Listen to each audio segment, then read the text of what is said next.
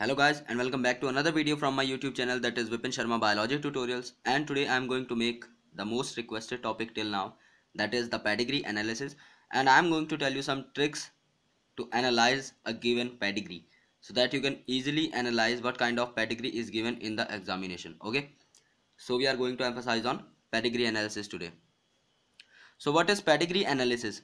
The disease that is getting transferred from one generation to another generation. To check it out via making a family tree, okay, or a family chart of various generations is known as pedigree analysis. So firstly we have to emphasize on some kind of terms which are very important. For example, dominant. So what do you mean by dominant? If we will take example of P, that is Pisum sativum, on which Mendel has done all his experiments, then we can note that for tallness factor TT is homozygous dominant, homozygous because both of these genes are same, and TT is heterozygous dominant because both of these genes are different. And why these are known as dominant? Because the capital T is going to express itself even in the presence of another gene, whether it is capital T or small t. So this is going to be tall and this is also going to be tall because this particular factor is inferior in this case. Therefore we are calling it as a dominant trait. And what are recessive traits? This particular gene is going to express itself only in the presence of some same gene. Therefore this is known as recessive. If capital T is present in place of small t, then this will be dominant. So only this one will be recessive. So this is dominant and recessive. Now you have to note that what is autosome and what are allosome. We know that there are 23 pair of chromosomes in human body. In each cell there are 23 pair of chromosome, out of which 2 are sex chromosome, that is XX in case of female and XY in case of males.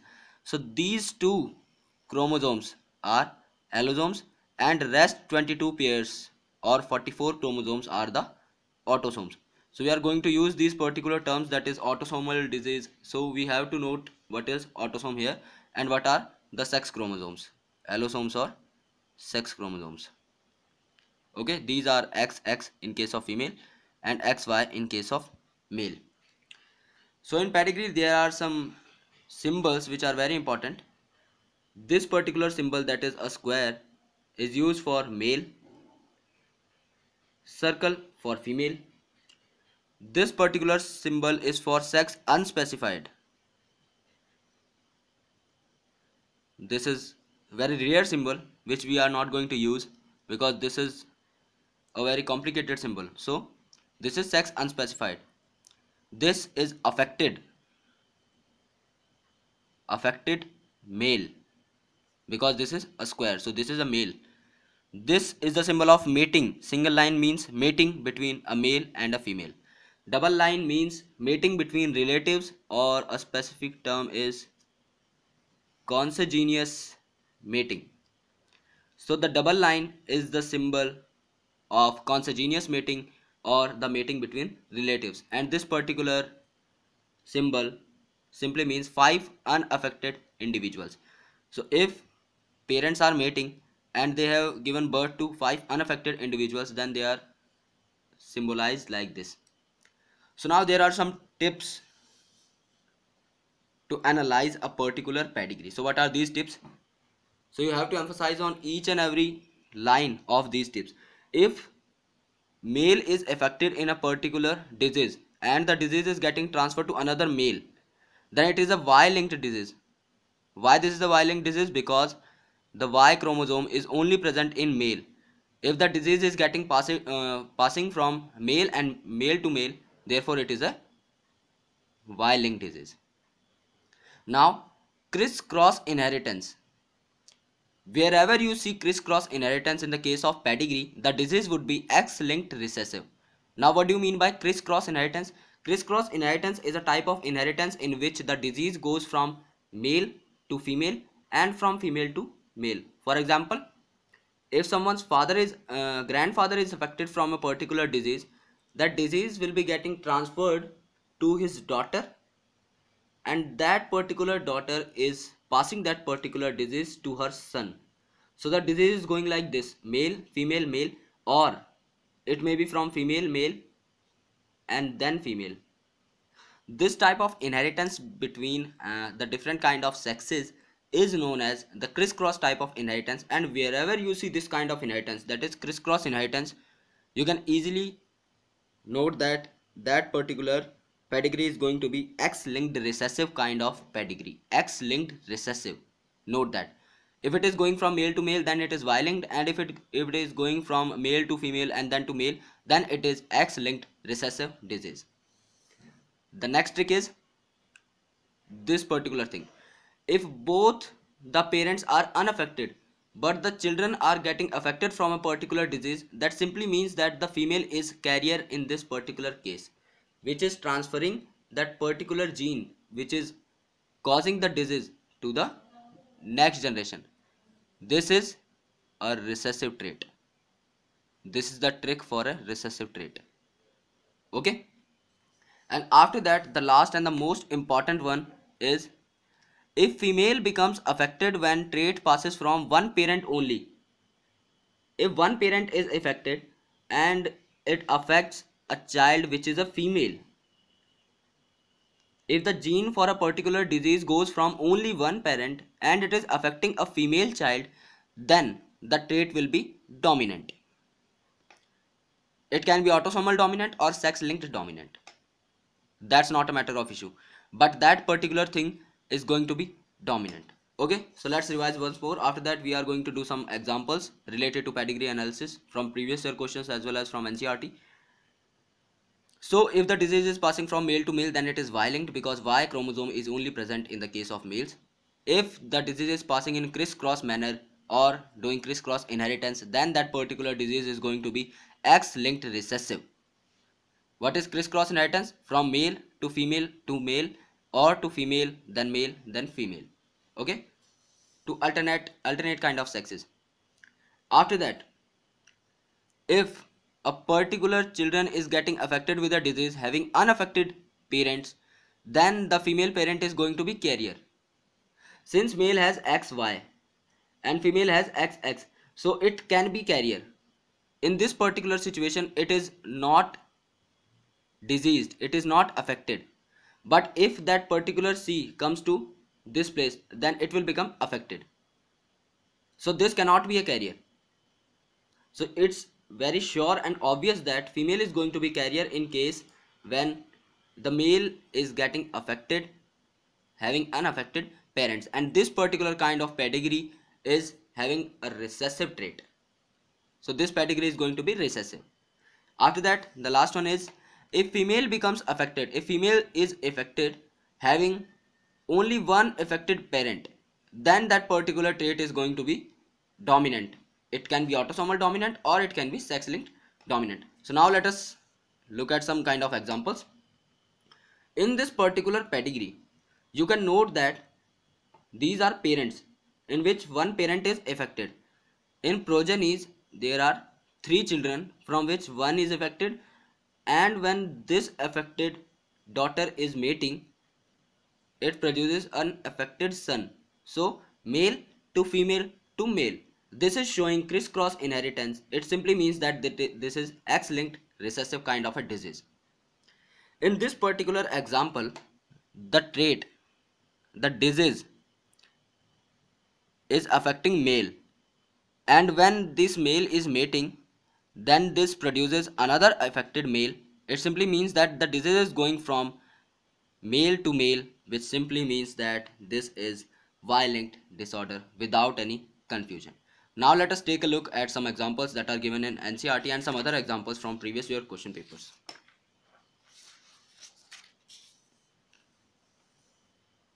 Okay, so this is another example in which the male is affected and then the female is affected between the two. Now we have already known that if only one children is affected and that is female, and only one parent is affected, it means that the gene is coming from only one parent and it is affecting the female child, then the disease is going to be dominant, and it can be autosomal dominant and can be sex linked dominant. This is our rule, this is our trick which we have learned earlier in this lecture.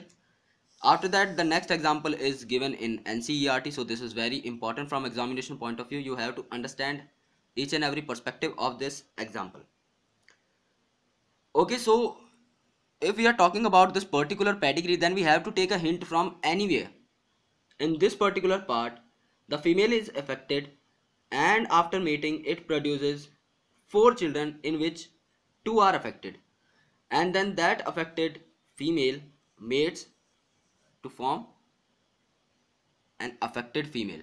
Since only one children is getting affected, only one child is getting affected, and that is female, and the genes of that particular disease are coming from a female, that is only from a single parent. This is the rule which we have learned earlier, that if the only affected child is female and if the genes of that particular disease are coming from a single parent, then that particular disease is going to be dominant. We have learned it just before in the previous example also.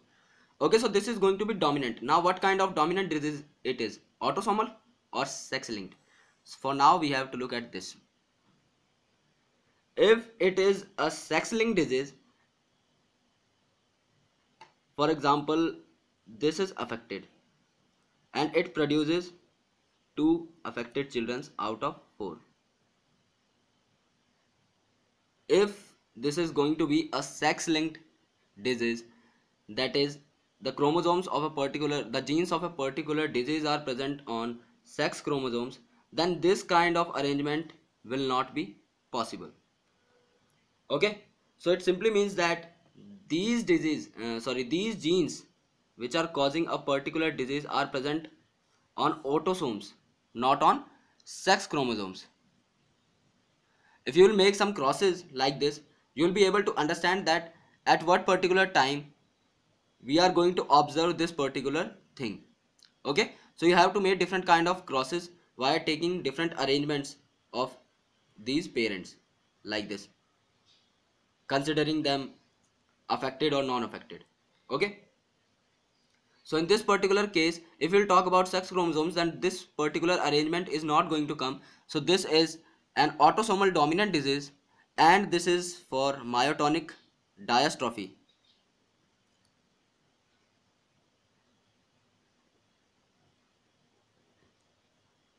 Okay, if you will practice different kind of questions, then you're going to observe this particular thing. You have to make different kind of crosses, and if you are unable to solve this particular pedigree, then you can comment down in the comment box and I will show you a particular trick to solve or to find the genotypes or phenotypes of this particular, these parents as well as children. Okay, so you can easily ask me your doubts.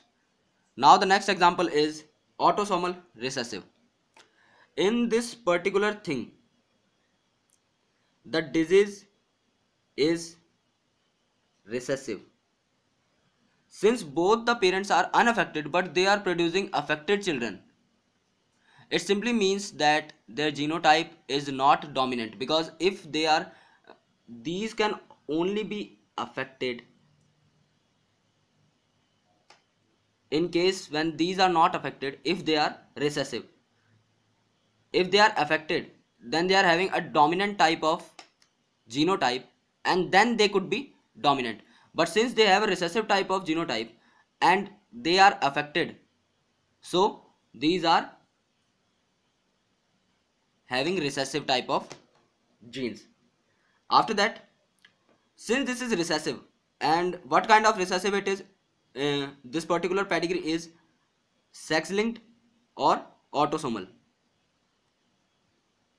So we know from the trick that in sex linked recessive disorders there is crisscross inheritance, but we have not seen crisscross inheritance in this particular pattern. So this is not sex linked autosomal, sex linked recessive. This is autosomal recessive, because this is not following the crisscross inheritance pattern, which is only followed by sex linked recessive disease. So if it is not sex linked recessive and we know that this is a particular recessive disease, then it is finally the autosomal recessive disease, because it is not sex linked recessive disease. Okay, so you can solve different kind of pedigree analysis problem from the 4 rules the 4 very basic rules or tricks that we have learned in this particular lecture. These 4 rules, and you can solve different kind of pedigree using this. So I think that this particular video is going to help you a lot in your examination, guys. Thank you so much for watching this video, and if you are new to my channel, then please subscribe. Thank you so much again for watching this video.